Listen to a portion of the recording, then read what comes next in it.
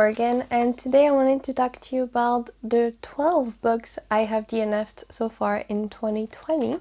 Last year I only did one video talking about my DNFs, the books I didn't finish, but as this year I already have 12 just for the first 3 months, I thought I would do this in installments. So I'm not going to talk about all of the 12 just because there's one that is a spoiler for another video that I have coming, so I'm just going to talk about the other 11.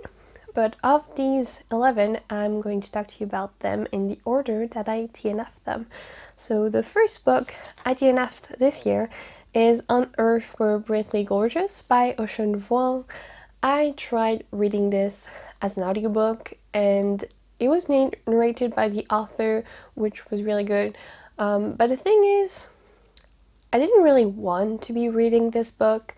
I wanted to read it after so many people talked about it on BookTube, Bookstagram, everywhere in bookstores. This book was everywhere at the beginning of the year, and I was curious, but the truth is I don't actually care about this book because, for one, it is written in a very poetic way, and I don't really like that, usually. Ocean Vuong is a poet, so that's why he writes this way. I'm not saying that's bad, but it's just not at all my taste. Every time people write with a lot of metaphors and just in a very peculiar way, it just doesn't really go with me, because I'm like, if you can write something simply, then you should, because simple can also be beautiful, and that's what I love. But also I know that a lot of people enjoy this book because of that, so I'm not judging, just not at all my thing. Plus, the themes of this book also are not my thing at all. So in the whole book is written as a letter to his mother, and he tells her about his experience growing up. And at the beginning he says that he knows that she was really hard on him, even if sometimes she hit him, and that's something that doesn't work with me at all. Justifying your parents hating you, I hate that like so much. It's something that I will never be okay with, because I have been that person, and I don't think there's any good reason for hating your kids, even if a lot of parents don't agree. So yeah, just not at all for me, this book. I should have tried, honestly. The second book is Gods Without Men by Harry Kunzru. I wanted to read this because I really liked White Tears by Harry Kunzru last year, but I couldn't do it, because the thing is, this book is told in a non-linear way, so you follow a bunch of characters across different timelines, just like in Cloud Atlas a little bit by David Mitchell. And I adore David Mitchell, he's one of my favorite authors if you didn't know. But this didn't work at all. This was just so confusing. I tried listening to the audiobook as well, I think, and just it wasn't okay, because we kept changing perspectives and I didn't care about a lot of them, so I didn't like that, and the story was just jumbled. I didn't like the characters, I didn't really like the writing. I don't know, there was nothing about this book that was appealing to me, and as I usually do, I went on Goodreads and read some spoiler reviews of this book, and all the issues that I had with it are apparently all throughout the book, so there was no hope for it, so I DNF'd it. The third book is The Conjuring of Light by V.E. Schwab, the third book in the Darker Shades of Magic trilogy.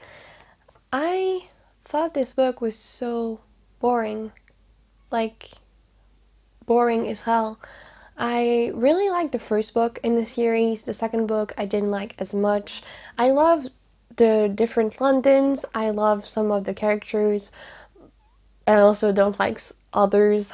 And just this third book was moving so slowly. I read about 100 pages and I swear almost nothing had happened.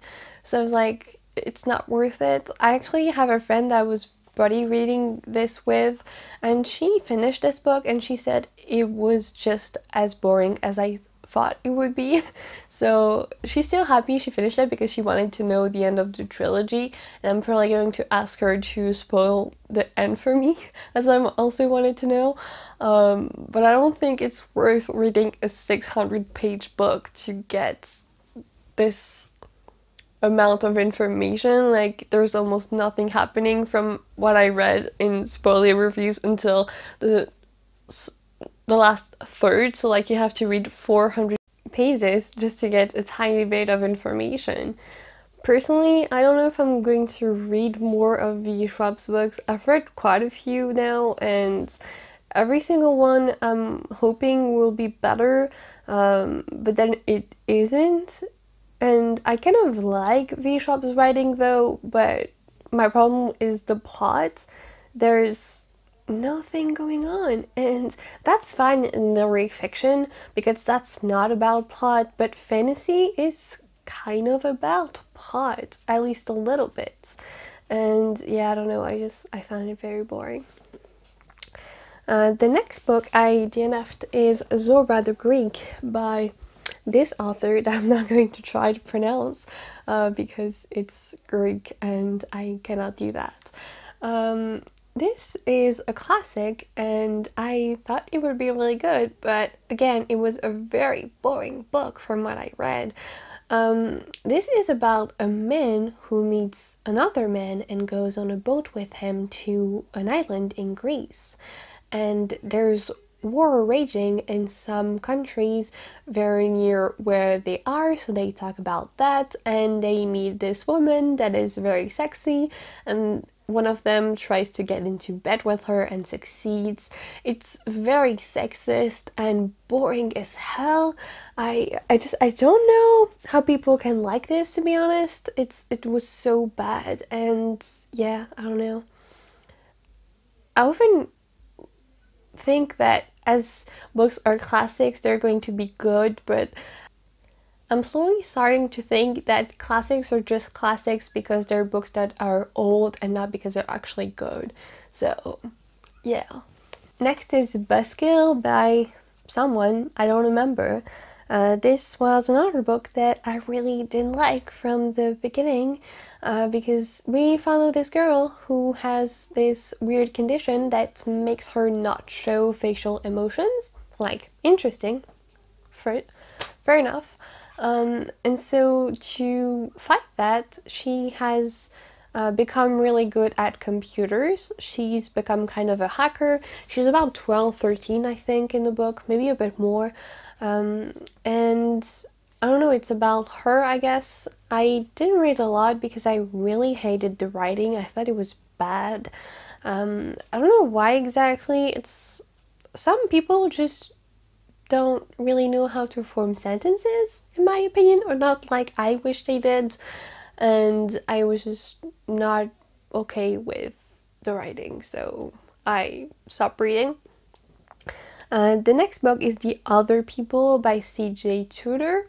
I wanted to read this as a part of the Literally Dead book club by Books and Lala, but I didn't like it at all from the beginning because it asked of you to suspend disbelief a bit too much, in my opinion. Because the story is that it's about a man whose daughter was abducted and he wants to find her, obviously. And in the beginning of the book, he's on the highway and he sees this other car with a daughter, well, with a girl in it that looks a lot like his daughter, but he's like, my daughter is at home, so I'm not going to follow that car, you know? And so he jumps out of the highway and goes home, and she's not there. And that was the first thing when I was like, that is so stupid, because why wouldn't you follow that car? Like, sure, you would be late and your nanny would take a bit more time, but like, who cares? You could still follow that car. That was the first thing. I was like, what? Why? And then there were so many other things that was weird. So we follow two perspectives. So this man and his daughter is with this woman, and she is seeing a bunch of weird things. She's having visions, pretty much. It's kind of supernatural. And also that I really don't like supernatural thrillers because I'm not as scared if it's supernatural as I am with realistic things. So there's just a bunch of things that was like, what the hell? And there's a lot that I also forgot, but to me a lot of it didn't make sense at all. And I understand that thrillers don't always make sense and it's about the fun and the thrill, but that's not for me. And that's why I don't read many thrillers. I need them to be good and to make sense and to be clever, and this one didn't feel like it was. Next is Infinite Jest by David Foster Wallace. This is a book that I've been trying to read for years, and this was one of the biggest books that I've ever had on my shelves, and it's also a classic that people say you usually only read once when you're around 20, when you have all your life to read it, because it's not that it's the longest book page-wise, because it's about 1,100 pages, so like it's doable. But the thing is, it's written in the tiniest font possible, and you have a lot of footnotes, so it makes it really hard to read because you always have to go to the back of the book to read the footnote, and the footnote is sometimes even bigger, and also the paragraphs are like pages long sometimes, and you also have some sentences that are pages long, and he invents some words. Like basically David Foster Wallace tried to make with this novel one of the hardest books to read ever, because he thought that reading should be hard and that it should require something out of you, like a lot of things. And that's exactly what he made. And it's a lot also about tennis, because you follow this family, well, many different characters actually, but mostly people of this family who run this tennis academy, and so you have a lot about them playing tennis. And I didn't mind that because I used to play tennis when I was a kid. I was really into it, so hearing about it is not a problem for me.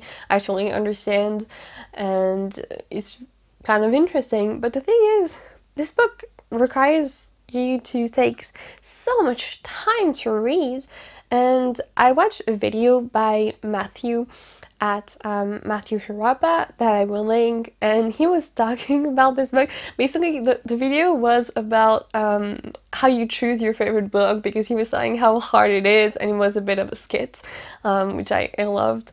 And at the end of the video he was saying like, what is your favorite book? And one of his characters or what said it was Infinite Jest, because people always say that when they mean it's they want to sound intelligent or something. And so as I was reading it, I was like, that's true, like why am I reading it? Is it just to have read it and to be able to say it, or is it really interesting?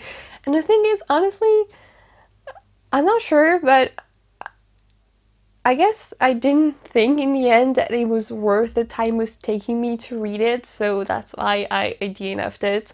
And yeah, I have not regretted it so far. It was a really hard book to read, and I'm not sure it was worth it, so. The next book is Portrait of the Artist as a Young Man by James Joyce, another classic.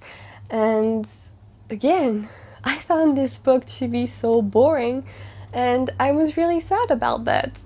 Also, this was written in a very stream of consciousness way, and that often works with me, but not when it's too jumbled like in this one. But besides the writing, what made me DNF it is the story, because it's about this kid who is in this family. I tried reading it as an audiobook actually. It was narrated by some actor, I don't remember, I will pull his name, and that's kind of why I want to read as an audiobook. But I didn't like it at all. Yeah, it's about this kid who is growing up. It's kind of a coming of age story, I guess, and his family is very religious, so it's also about that, and him playing with his friends, and there's a lot of dialogue as well. I don't know, I didn't find any of it really interesting. It's just very boyish, I guess, which is understandable because it's about a boy, but I was just like, they're kind of stupid, and I don't care about reading this, you know? So, yeah. Next is a book I really, really wanted to like, but didn't, and that is The Road by Cormac McCarthy. I have heard so much about this book because it is one of the books that people talk about the most as post-apocalyptic books, and I love dystopian and post-apocalyptic books, so I wanted to read this, but the writing did not work for me at all, because you see every single page is written in this way with very, very short sentences. Like, you have like 3 words and sometimes not even a verb, and that's it. And that's like that through all of the book. He just writes that way all the time, and I cannot do it. I do not like this. I kept being put out of the story and having to reread pages and still not really understanding everything because I hated that so much. I want full sentences. That's the least you can do. I mean, I get that this is a complete choice and I'm not criticizing it exactly, but I hate this so much. And I was so disappointed because I was interested in this story and I want to know. It's about this boy who's with his uncle, apparently. I'm not sure if it's his uncle or his father. I think it's his uncle, and they're in the US and something has happened. I wasn't actually sure what exactly, because I said I really couldn't follow the story because of the writing. It's like I read something and then I forgot it immediately because of the writing. It was so painful and I was sad to DNF it, but I didn't. The penultimate book I'm going to talk about is Sizzling 16 by Janet Vanovich. This is a book I've had on my shelves for about 3 years and actually wanted to unhaul at some point and then didn't because I was like, I still want to try this series. It's a mystery series about this woman, I don't remember her name anymore, but she is some kind of investigator. Private investigator, I think, and she has a bunch of friends that do the investigating with her. It's kind of fun, but it's also incredibly sexist and not feminist at all, and just terrible, and I don't know how to explain it. It's like it's about this woman, and first, she keeps thinking about having sex with some men, and then she likes being dominated, but like, I'm fine with that, but I don't know, it's like, it's the most stupid shit I've ever read. I mean, I didn't finish it, obviously, but I don't know, it was so stupid from the beginning. I was so disappointed and surprised because I felt like I hadn't heard that many terrible things about this book. I mean, I haven't heard a lot about the series, but still, I expected it to be better than this, and it was terrible. And the last book I DNF'd is one that you have actually seen in another one of my videos, and it is Der Starless Sea by Erin Morgenstern. I read this as it was nominated for the adult fantasy category of the BookTube SFF Awards, and I really did not like this. As I said in that video, this book is about a guy who discovers this book called Der Starless Sea, and he reads this book, and this book is actually about him. So like, you wonder, why is this book there? He just discovers it in the library of his college, and so it's about him, and why is this book there? And then he meets this other guy. It's very confusing. But besides the plot point of him fighting this book, the rest of the book is following different characters in this weird world that is parallel to ours, I guess, called the Starless Sea, and it's very confusing because you don't really get context, and then you just get a chapter about some character in this world, and then you go back to this guy in college trying to figure out things. And I was just really confused and not that interested again, so yeah. But I guess that's all I have to say. I have been DNFing a lot, as you have just seen. I don't regret DNFing any of these books, but I would love to know if maybe you have read these and if you enjoy them, because that would be really interesting as a discussion. But yeah, that's all for me. Please tell me what books you DNF'd this year, if any, and where you stand on DNFing, because that's always really interesting, because some people do not want to do it ever. I think it's just not worth your time, and you should actually, I heard about that. You can calculate the number of books that you can read in your life, and this would put everything in perspective, because you would not be able to read every single book that you would ever want. So you should be a bit choosy, I guess, about the books that you read. But that's just my take, really. You do you, of course, but yeah, that's all for me. Thank you for watching, and I hope to see you in another video. Goodbye! Dream I know, deep up my feelings.